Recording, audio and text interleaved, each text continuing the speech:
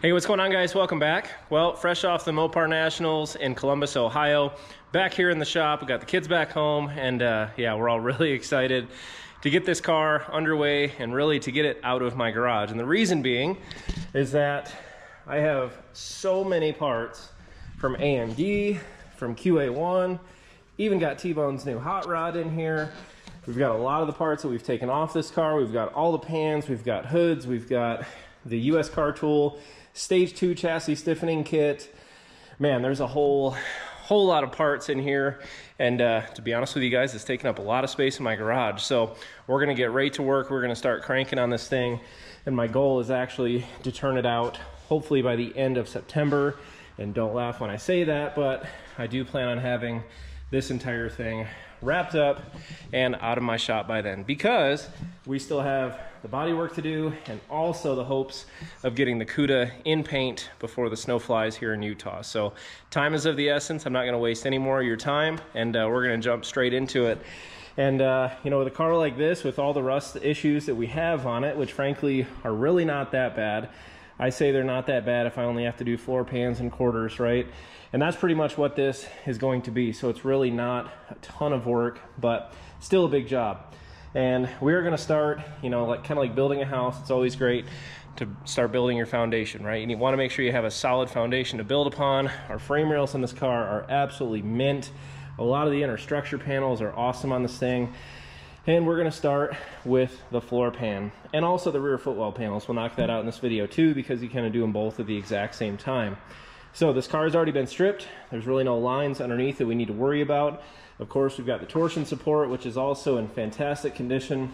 We've got these original brackets, which I'm pretty sure we're gonna have to transfer over. I'll have to ask the owner, actually, now that I think about that. But yeah, we can transfer those over. And yeah, there's also the seat mounts as well underneath here and also here that we'll have to preserve. But the rest of this is gonna be completely cut out. You know, typically what I like to do here, I like to just take a grinding wheel. We'll kind of go on the inside of this, and then we'll come back. We'll start drilling out all of the factory spot welds, and then we'll use the hammer chisel, the air hammer. My neighbors love that tool. And it sounds like a damn jackhammer or machine gun. Yeah, so I'll probably have the doors closed when I do that.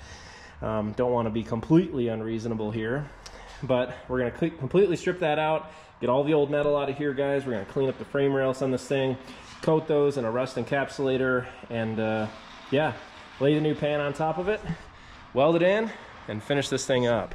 Buckle up, sit tight, and yeah, let's start cutting.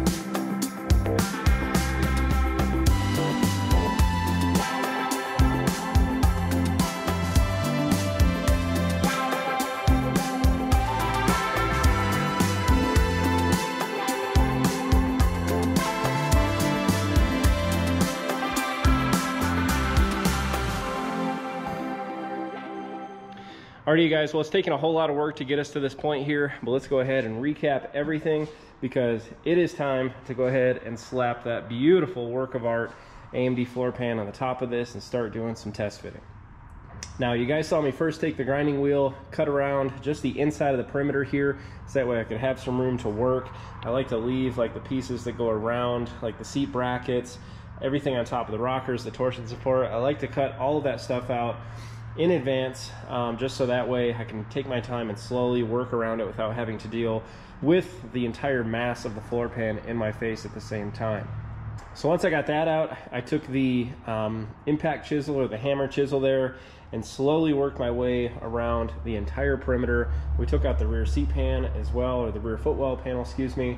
And to be honest with you guys, I hope it's showing how good of condition everything is here. All that I've done, I've taken a wire wheel, I've taken a flap disc, and then lastly I took what's quickly becoming my favorite tool in the shop, and that's the needle scaler, and I knocked every bit of dirt off the inside of these panels. Now I say dirt because there is not a speck of rust on the inside of these frame rails or the inside of you know, any of the support pieces here, the torsion support. It's an incredible condition, and I tell you what, it makes me never want to work on another car from the Midwest. I wish my cars were this solid, because this is going to save a ton of time and you know, really make this go a whole lot faster. So cleaned everything up, guys. We've got it all pretty much well prepped out and ready now. You know, I do like to you know, you could blast it right now, you could coat the entire thing in epoxy. You know, I am a big fan of the POR 15 or the POR 15 products as well. You know, you want to encapsulate that metal or seal the metal so that way you don't have any rust issues. I did do some research. I found this product here that I'm going to give a try. It's called Zero Rust. I think this stuff sells for like less than $15 a can, but everything I've done on the reading up and the research on this, you know, it's going to be a great barrier to prevent any sort of rust in the future. Direct to metal application, and you know, they do a lot of different testing on this. They test it against salt and all sorts of other things. And I tell you what, the only thing that it does not hold up to is complete submersion in water. So if this car at any time ever takes a nosedive into a pond or a lake, I would say they're going to have more issues than just rust issues, okay? But that would really be the only time that I would have any concerns over that coating. So we're going to give that a shot. We're going to put it on the inside of all of like the torsion support, the frame rails, all that stuff. Anything that we are going to do welding on, we are going to cover in our copper weld through primer, and then essentially the car will be all prepped out, ready to accept this beautiful AMD floor pan. Now, I've installed quite a few of these. They're fantastic. I always say the words, they're a work of art, because honestly they really are. You know, all the AMD products that I've ever used have been really great. The fitment's been spot on, like all of these holes here for the seat bracket mounts, just all of the placement of everything, the body plug holes, like the bead rolls, just everything, especially for the Mopar stuff. It's absolutely fantastic. So the only thing that we're going to really have to do to this, guys, is transfer over our console brackets. I do still have to confirm with the customer that they're going to run the same console. I'm pretty sure that they are, and there should not be a ton of tunnel work that we have to do, because they are going to go with the automatic transmission in that 6.4 Hemi. But essentially, this thing is ready to drop straight into that, and we'll go ahead and we'll do that now, because if I go ahead and I coat everything, I put the pan on the inside of it, it's going to scratch the surface of that, and I'll have to go back through and touch it up. So right now we'll put this thing in there, we'll get it exactly where it's going to be, we'll trace it all out, and so that way we can pop it back out, drill our holes, and the floor pan will be ready to drop in to the car. So exciting stuff. It's always really fun to do huge panels like this, because I tell you what, when you slap this thing in here, it quickly becomes what looks like a brand new car. You know, with us doing the floor pan and then also the trunk pan, we're going to leave this rear seat pan in because it's in excellent condition, but getting the pans done on this car will be a huge step forward. So let's go ahead, let's get this fit up into the car, screwed down, trace it out, drill it out, and weld it in.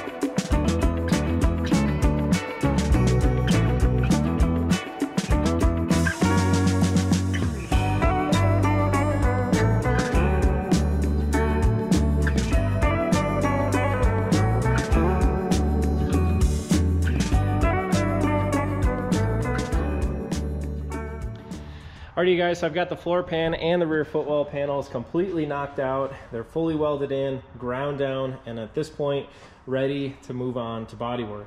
Now, I know I keep saying it, but this car is making it extremely easy on me. And as I mentioned earlier, making me regret building cars in the Midwest.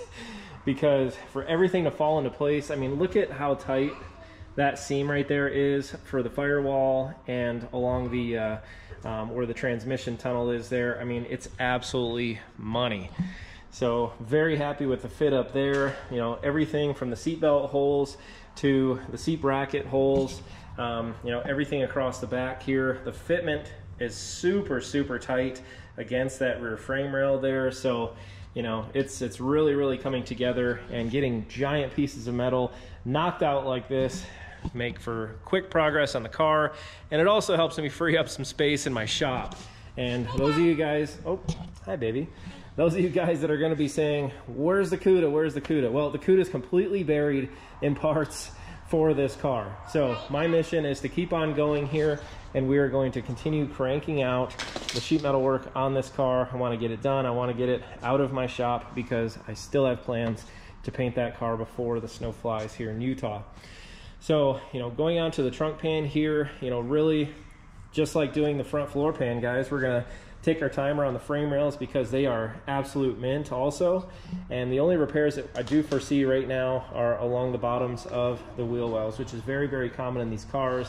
But again, with this being a convertible, a little scary in the sense that if they were bad, you guys can see like the tops are cut off and there's caps on the top of those. And to my knowledge, they do not make those. They do not remake, hi babe, they do not make this this rear support bracket there or any of the stuff on the inside. And thankfully on this car, it's all very, very workable. You can see I took the needle scaler and cleaned up along the edge. I mean, look at that. That's crazy how clean that is. So, you know, again, I say it's clean. You can still see there's surface rust and other things. Some of you guys will probably be laughing at me when I say that, but I'm used to working with shit like this where it's Flintstone cars, right? And unfortunately, I've had cars where I have to do frame rails and everything else, but, hi baby, but this one's gonna go pretty fast. So, if you guys haven't done so yet, hit that subscribe button. You're not gonna wanna miss a minute of this action. And again, I'm trying to wrap up all of the work on this car no later than the end of October. I think I should be able to beat that. This thing's gonna go pretty quick. So, well, that's all for now, guys. Take care. I'll see y'all again real soon.